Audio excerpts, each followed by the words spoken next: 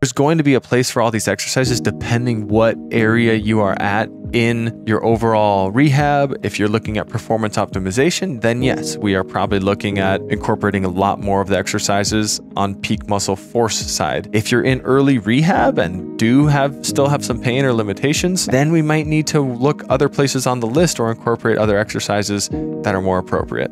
Welcome back to another episode from the Optimal Body Podcast. I'm Dr. Dom. I'm DocJen. And today we're going to be talking about a recent research study that came out talking about the best exercises to get activation in those glutes.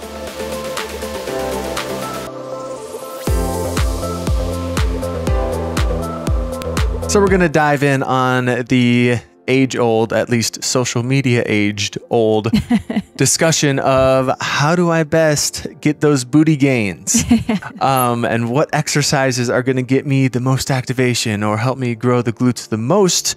Before we dive in, what do you think about this topic? Is this something that we should even care about?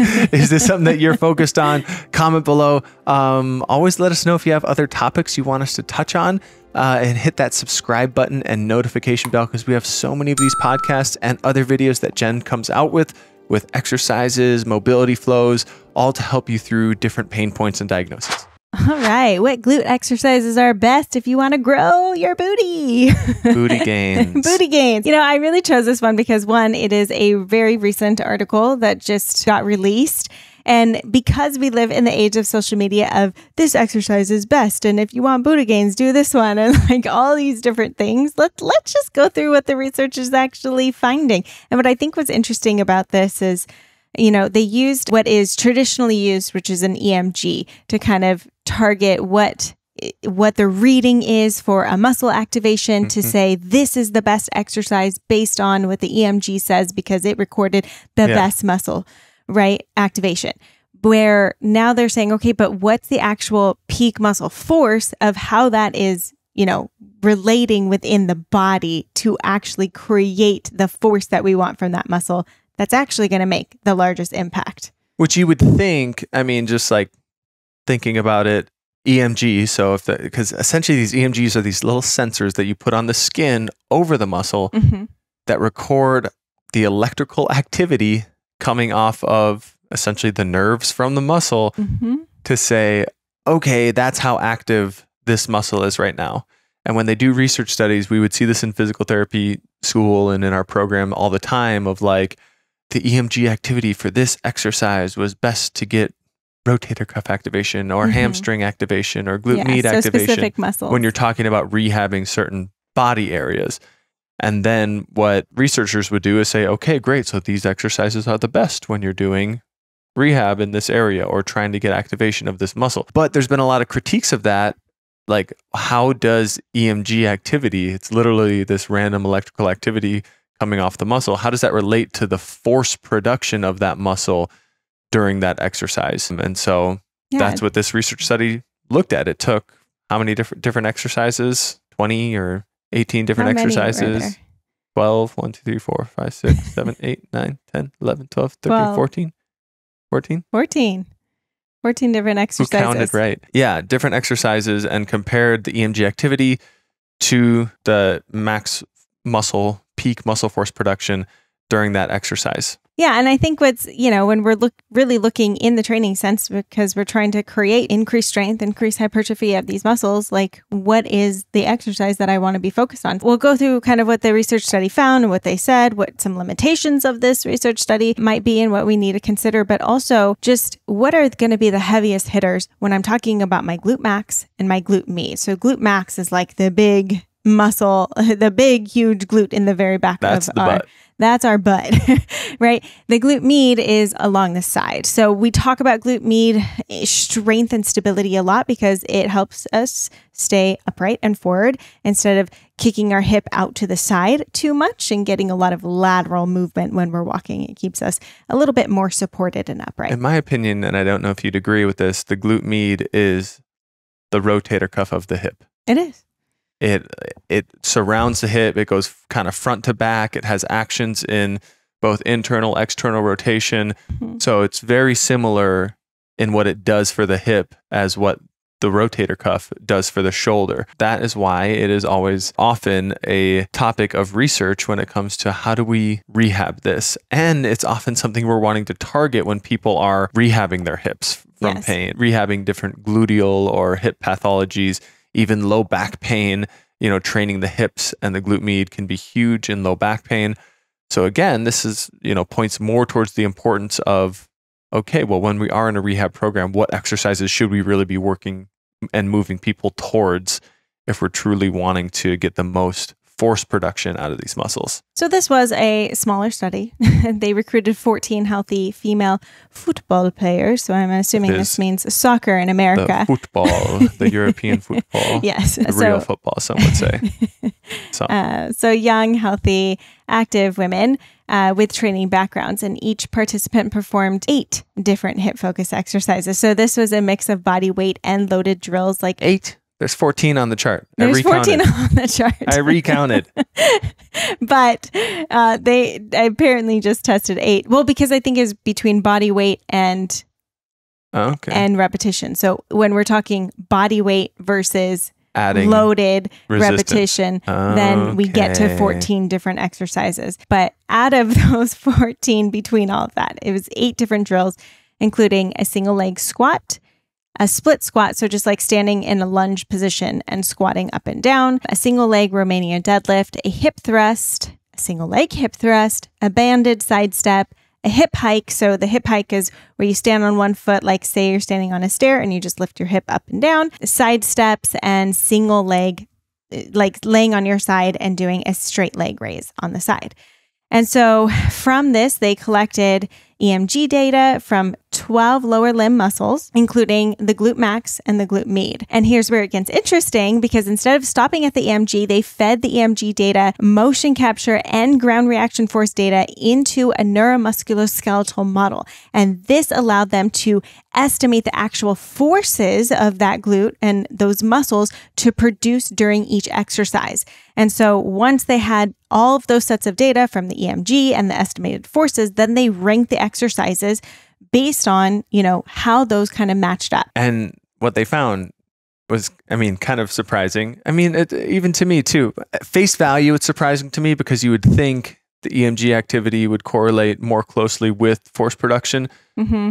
But then when I think deeper on it, and I'm sure that they have standardized procedures. And I did a research study in grad school, PT school, collecting EMG data. So I know how to you're supposed to find the exact point where the nerve junction is and then put the EMG right over that and all this stuff to try and standardize it. But still, I can imagine that there's some variance in how accurate of data you're getting between researchers, or putting the nodes on everybody. Are you hitting the exact right spot?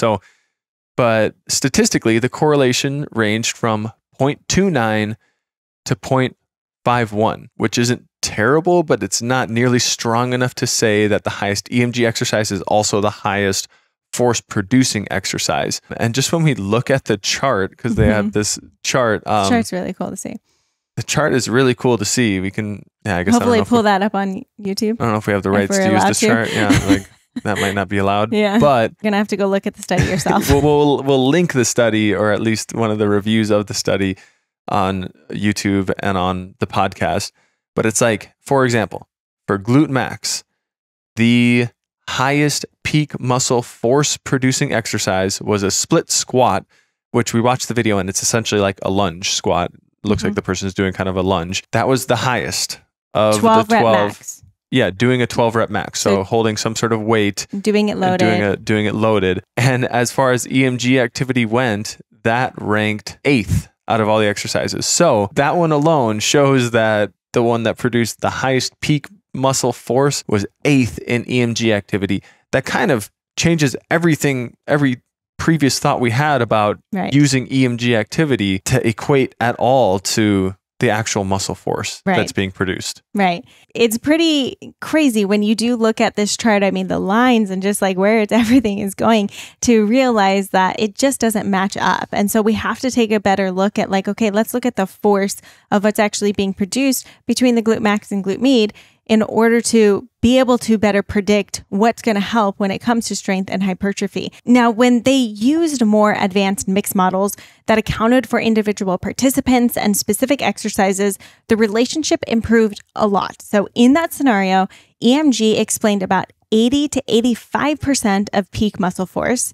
And that suggests that EMG might be useful for comparing similar exercises with the same person. But once you start comparing across different people or different movement patterns, it's really unreliable. And I think that's like one of the main things to kind of look at when you're looking at EMG.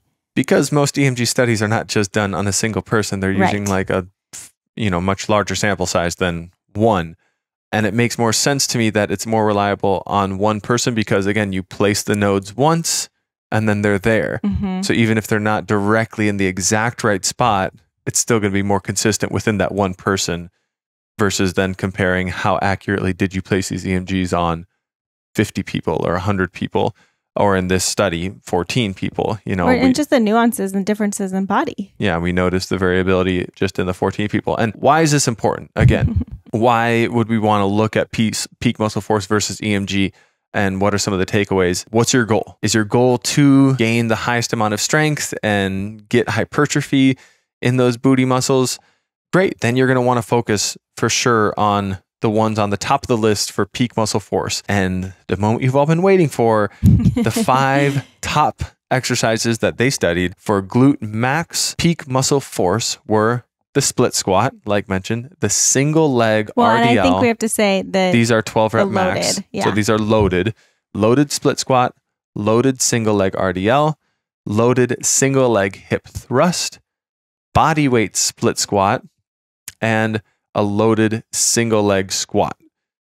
Those were the top 5. Would you like the honors of doing the top 5 for glute medius? For glute med. Well, it is not a side clam. Okay. Unfortunately. They didn't even do the side climb. They did the side lying leg raise though. That's a shame. And the side lying leg raise was number 1 for the EMG, but the side lying leg raise was way down the list. The ninth. For the peak muscle force. So if you're really trying to work that side booty muscle, start with a side plank. Just number a 1. Side plank is number 1. Body weight side plank. Then we have a single leg RDL.